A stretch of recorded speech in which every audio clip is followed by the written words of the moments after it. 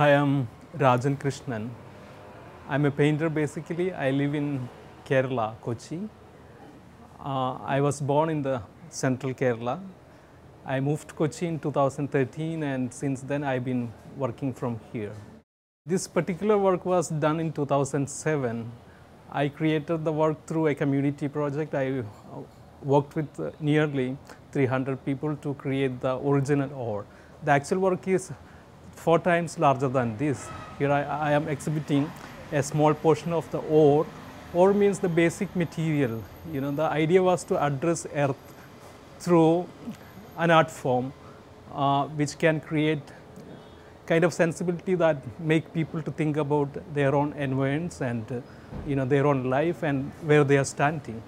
So since I am a painter and I do explore images and forms through paintings, but some of my paintings sometimes demand another dimension of my work.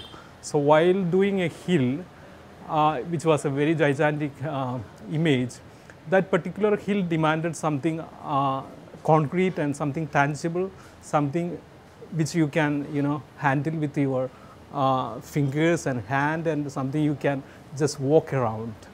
So that's how I thought of the particular ore, this hill.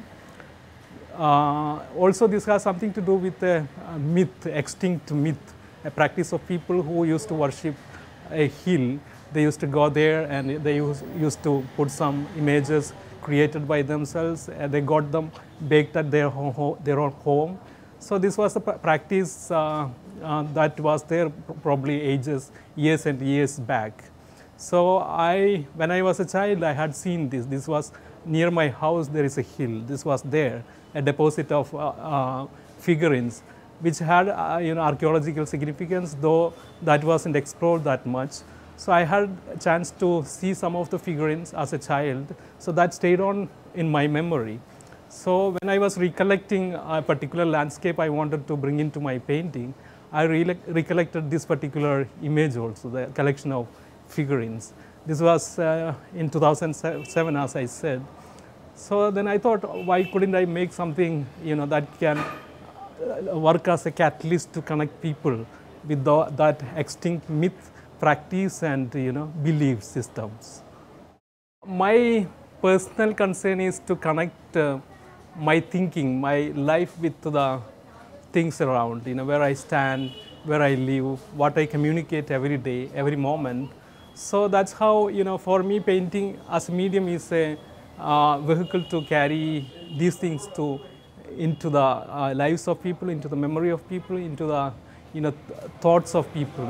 So once they see an image, they should be in touch with the surroundings. They should be able to recollect where they live. Because I think at the moment the most gravest issues of the world is environmental. That's the most important political issue also, because we are least concerned of the planet where we live in. So I am trying to bring in some good sense to where we are living and what are these trees or plants meant to us, because that is what help the earth sustainable, and our life also so much is dependent on all these things. These are the things that provide us. These are the things that give us the oxygen, basically. We breathe what they exhale. If I ever brand myself, I brand myself as a painter or an artist, an artist with human concerns. I don't brand myself as a political artist, nor as an environmental artist, because though that is there in my work, people must be able to read that, and they should be able to recognize that, instead of myself calling, I am a environmental artist or a political artist. It's not the duty of the artist to claim such things, but it is the duty of the people to understand that from the work of an artist. Initially, as a youngster, when I was very young, when I was a student, probably I had such thoughts that art can bring in changes in lives of people, especially the poor people. Then later I realized that because art is usually practiced within very limited enclosure, so it's not reaching to everyone as literature does or as cinema does. So because painting or visual art is viewed in a very limited circle of people.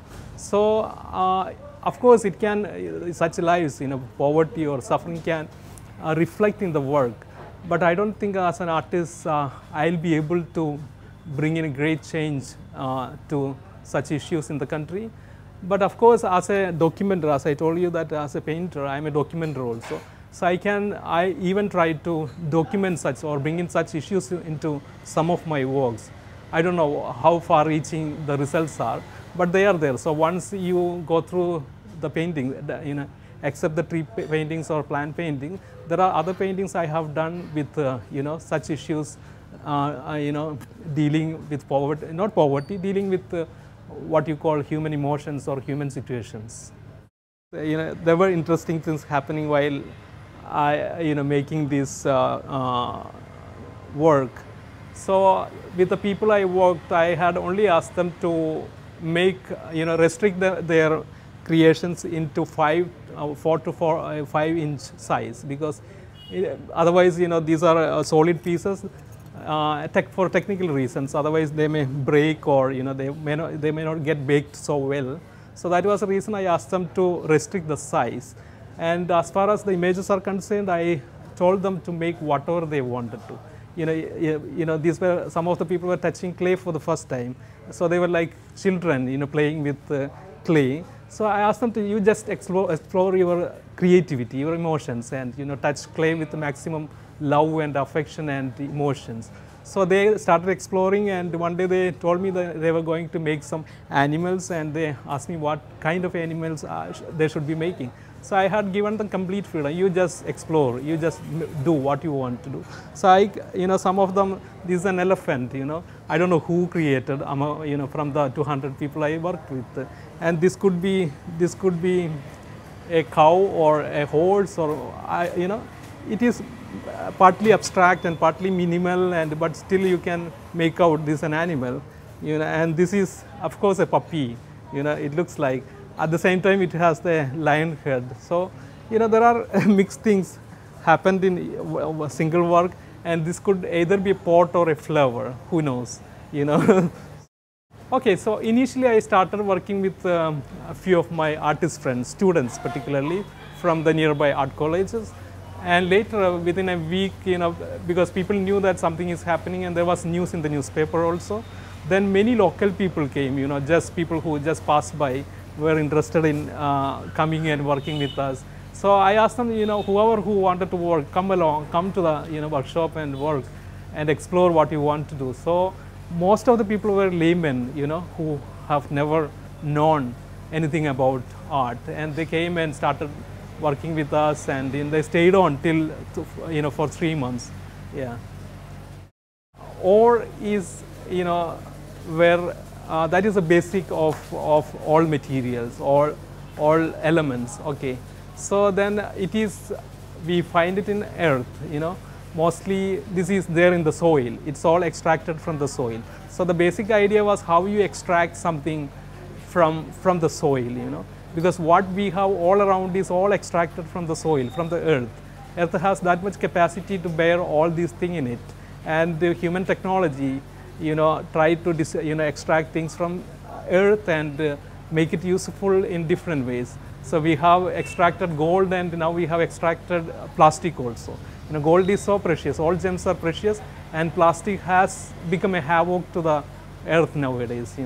So this is the basic idea I try to deal with the making of ore, and the hill plays a role because this particular deposit, the archaeologically significant figurine deposit, was found in a hill, on a hilltop. So I wanted to resemble my work. That's why this is heaped.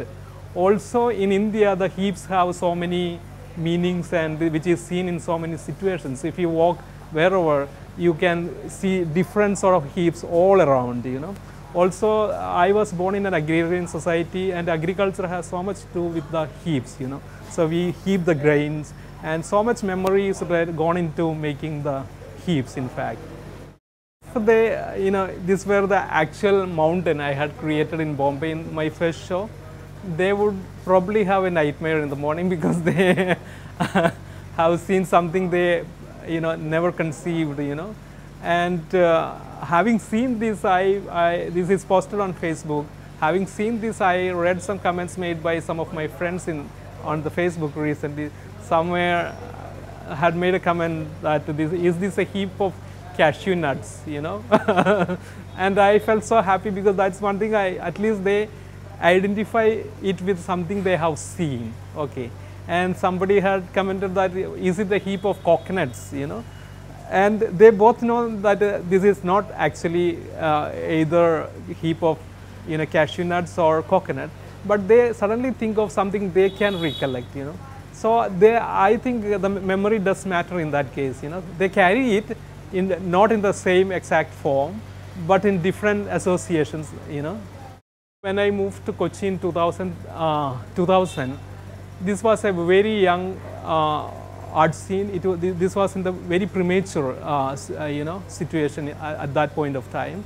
Then we all together worked to make it a big, you know, almost now what you see Cochin art scene. You know, several things are happening. So there are lots of efforts and people worked behind to making Kochi a scene.